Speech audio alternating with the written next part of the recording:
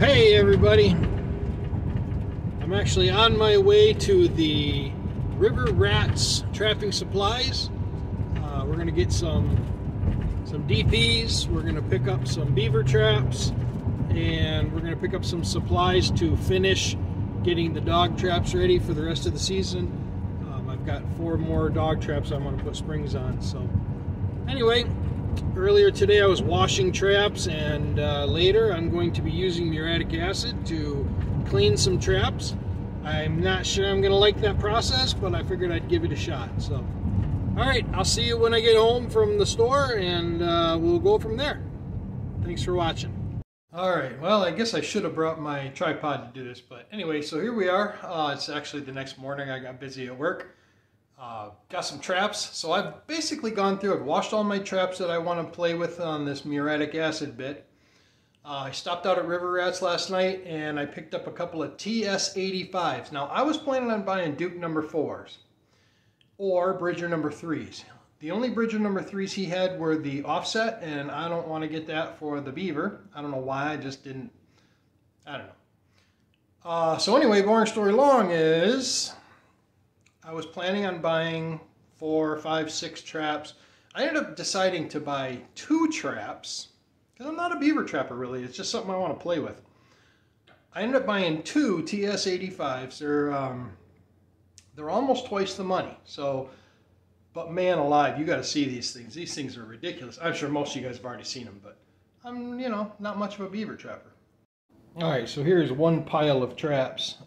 After washing them, I put some of them outside last night, and I want to bring them up to room temperature, aka put them on the heater. So, look at the size of this thing. That's ridiculous.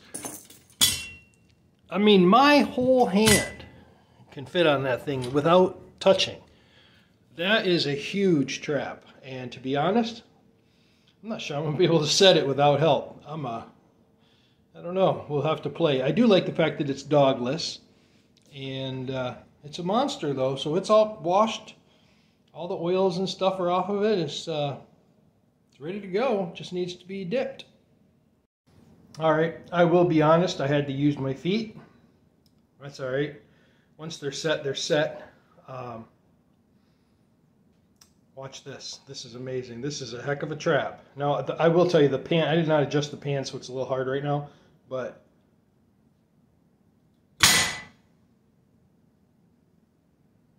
you can't tell me that won't hold a beaver. Cripe, I think that'd hold a wolf. That thing is amazing. And it's only 2 coil, so I can't imagine how hard and fast a 4 coil would hit you. I'm just saying I'm glad I'm not in there. Alright, so here's, what is it? It's 5 dog traps, and they're all, well, one's a Duke. I picked these up used. Can't complain about 60 bucks a dozen for mostly Victor traps. Wait, there might be 2 Dukes in that pile. Yeah, I think there is 2 Dukes. Because that one doesn't have... Hard to say. It says, I think it says Victor. Okay, and then there's this little offset. I do have the rubber jaws for it. I took them off so I can dip it in the muriatic acid. I didn't figure the rubber would... I don't know. I just didn't want the acid surrounding the rubber for some stupid reason, even though I know chances are it wouldn't do much. So anyway, I got springs on all of them, and these are basically ready to go. I figure I'll use this little guy here where I'm sure there's some fox, which I did find some fox tracks on the farm, but they're quite close to someone else's house. So even if I catch a cat or something, I won't worry too much because I got rubber pads on there, and a live release is much easier. So, okie doke, here we go. We're going to start playing. I also got my drowner cables for beaver, and my I got another dozen snares that I'm going to dip. I bought some Dakota Line, so I'm going to probably play with those first, and then I'll start doing the muriatic acid trick. Alright, well, guess what? It comes out like paint. That was not what I expected. I figured it would be a little thinner than that for some reason. According to the instructions, it says best best if mixed 1.5 parts water to 1 part dye. So basically I'm just going to use the jug it came in. I'm going to fill it up halfway, swish it around, get all the residue out of it, and then I will put a full one in there. And it says to stir well. Okay, here we go. Using all of the information, all of the knowledge I learned at university for 6 years, I engineered these coat hanger hooks. Basically, once they're dry, they're going to go on there. Or once they're dipped, I mean. Yeah, that's pretty much what I did. So I got 12 snares, 3 drowners, and a lovely 330. The 330 won't fit in the bucket, so I have a brush to brush it on over the grass over there. And, alright, let me get started here. Okay, well, I got those all dipped. The drowners didn't take very well. The snares sure did. Oops, I'm not even in the camera. Okay, the snares took really well, but the drowner cables, not so much. So I'm going to dip them again. I noticed that where there's rust, the 330 takes the dip really well. Try to get a little on the brush here to show you.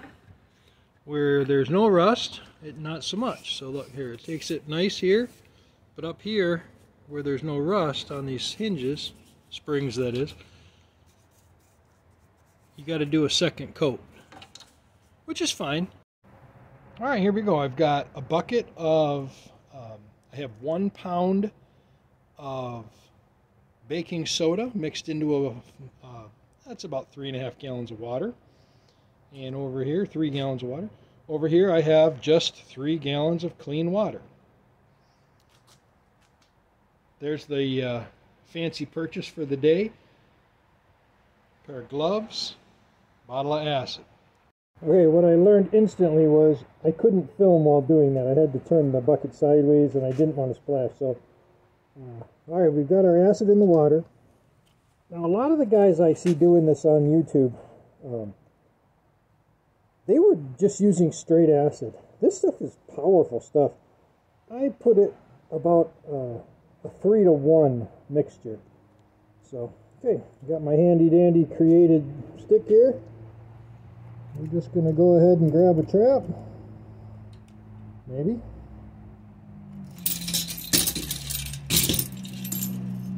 I guess technically we could do more than one.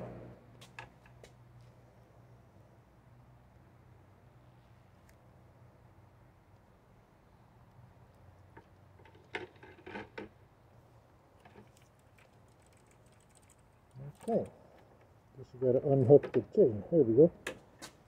I think I'm going to do all 4 of these things while I'm here. Might as well, I got plenty of room.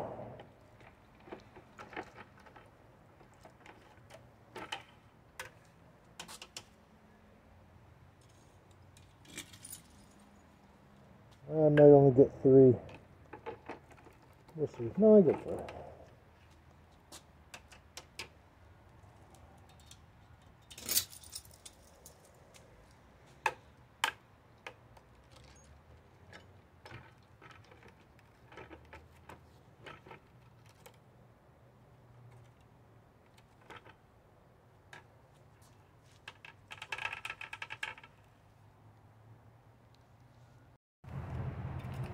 Okay, she's boiling up good now. It takes a little bit longer when you add the water, I think. I think that's why guys probably avoid the water.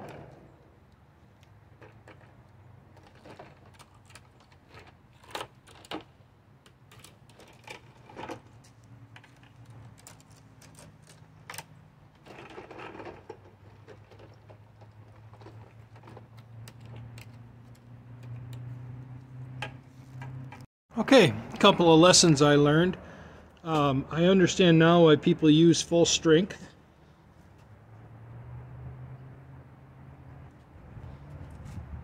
When you mix it with water, you lose some of the ability to knock the rust off. So the other night when I did this, I got the traps pretty well done, but the last couple just had some leftover rust, so I had to go buy a little bit more, and here we are in round 2.